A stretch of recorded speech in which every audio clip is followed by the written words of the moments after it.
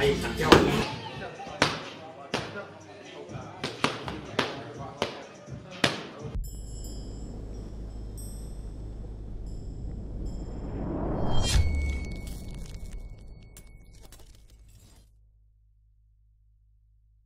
going on, you guys?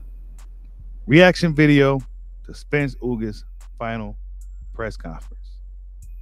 It's the final press conference before the big showdown this weekend, and both guys look to be good. Looks good.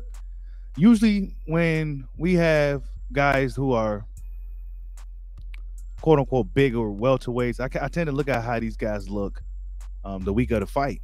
Both guys look good. Based off what I can see, both guys look pretty good going to this fight. After the weigh-ins tomorrow, be sure to stop in for the live tomorrow.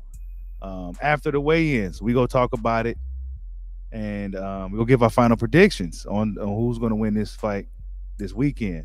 But the overall reaction to the press conference, it was an okay press conference. It was what I expected from both guys. You know, no trash talk or nothing like that. Errol Spence, in his monotone nature, really laid back and, kind of, and then Yordenis Ugas,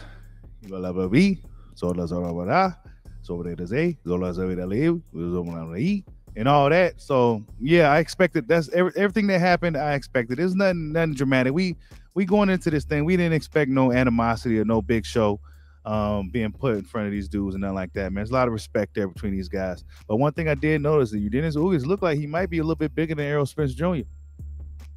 One thing Keith Thurman did say is that Yordenis Ugas is a big welterweight, and he is a big welterweight. He is a big welterweight. And this is something that I've been telling you guys for a while. Yordenis Ugas, man, he's gonna be the biggest guy. This is that Sean guy from Fight Hype said, like, is he gonna be the biggest guy that you fought? Like the biggest, like, yeah, he is.